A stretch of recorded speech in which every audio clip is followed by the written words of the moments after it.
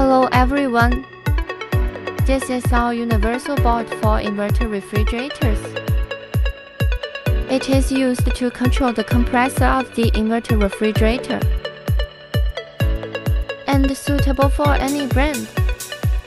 Now let's see how to install it. First, connect the neutral wire and live wire in L. Second, connect PE to ground wire.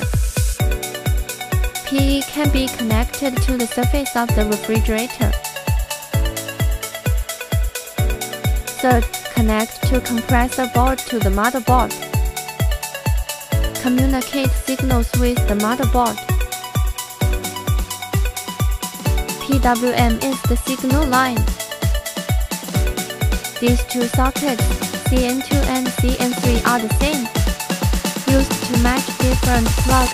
PWM and at 5 volt cannot be plugged in wrongly, otherwise it won't work. Fourth, the UV-W3 phase of the compressor must be wired correctly. If the original board is not marked with UV-W, we can connect all wires first. After 1 hour of power on, detect the current.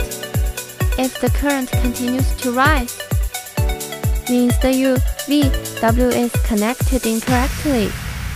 If the current no longer rises after 1 hour, then the UV-W 3-phase wiring is correct.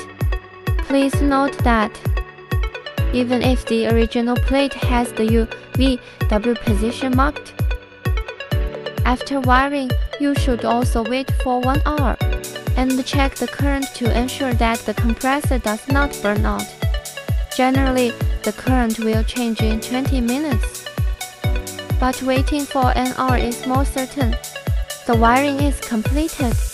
Power on, red light on. After powering on and waiting for 7 minutes, the green light on, the compressor is working.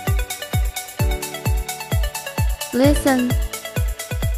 This is the sound of the compressor working.